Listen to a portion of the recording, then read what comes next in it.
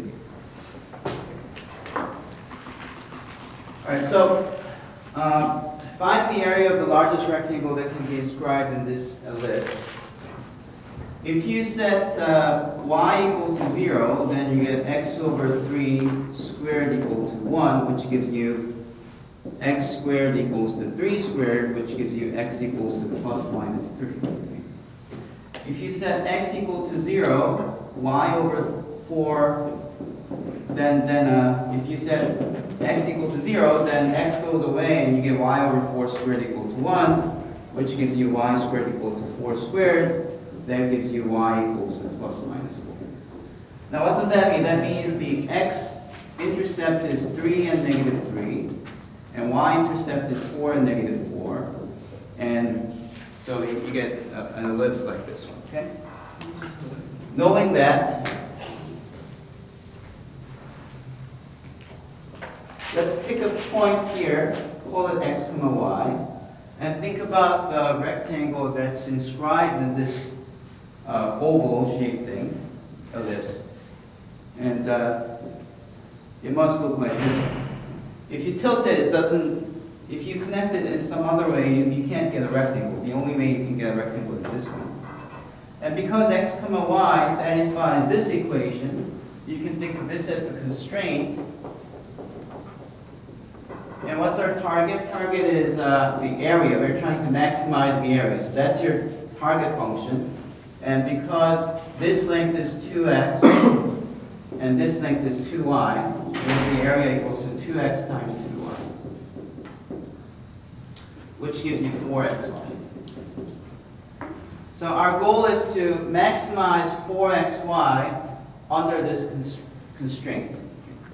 How do you solve any maximization question? You solve for y, or one of the variables, plug it back in, and differentiate, say, equal to 0. Okay. So let's see this. Area is equal to 4x. Now, if you solve this for y, y squared over, actually, let's solve this for x. I think if you solve for x, it's slightly easier. Okay. So let's solve for x. So if you have x over 3 squared 1 minus y squared over 16, and x squared is therefore 9 times 1 minus y squared over 16, and then you take the square root, and that's what you get, okay? So this x can now be replaced by square root of 9 times 1 minus y squared over 16, and then you can multiply by y. And 3, okay, so this is a 4. I can pull a 16 out and make it as 9 over 16, and 16 minus y squared times y. And then 9 over 16, if I pull it outside, I have to take the square root, and that becomes 4 times 3 over 4, square root of 16 minus y squared times y. Right? So 4 cancels, and I get 3 times 16 minus y squared times y. Okay. So any questions so far?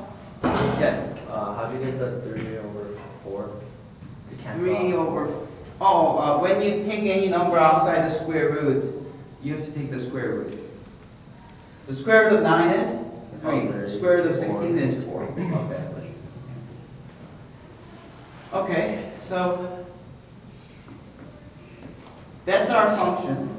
The minimum value for y is 0, and maximum value for y is 4, because x comma y is in the first quadrant. It can only be between here and there. Okay? All right, so we're trying to find the maximum and minimum value for this. Let's just call this as f of y. F of 0 is 0, because if y is 0, then it's 0. Anything times 0 is 0. F of 4, if you plug in there, 16 minus 4 squared, that's 0. So in both cases, we know it's 0. Now, we know that maximum, absolute maximum or absolute minimum can only appear at the boundaries or at the critical number. So all we have to do now is to figure out the critical number for this, and then at the critical point evaluate this value, this thing, and that value will be the maximum because that's the area. Okay. All right. So let's do that. F prime of y is according to, we have to use the product rule. You know what, let's just do this. Let's just say this is square root of 16y squared minus y to the fourth. So we can just use the chain rule. That will be another nice way to differentiate. See, if I leave this outside, then I need to use the product rule. But if I bring this inside, what happens if y goes inside? It becomes y squared, right? So when you bring it inside, that gets multiplied to each individual one. So you get 16y squared minus y to the fourth. And that's much easier to differentiate than this one. So let's try to do this one. Okay. All right, so first of all, we know that if you differentiate square root, it's 1 over square root of whatever that is, times the derivative of the inside function, which is 2 comes down 32y minus 4y cubed.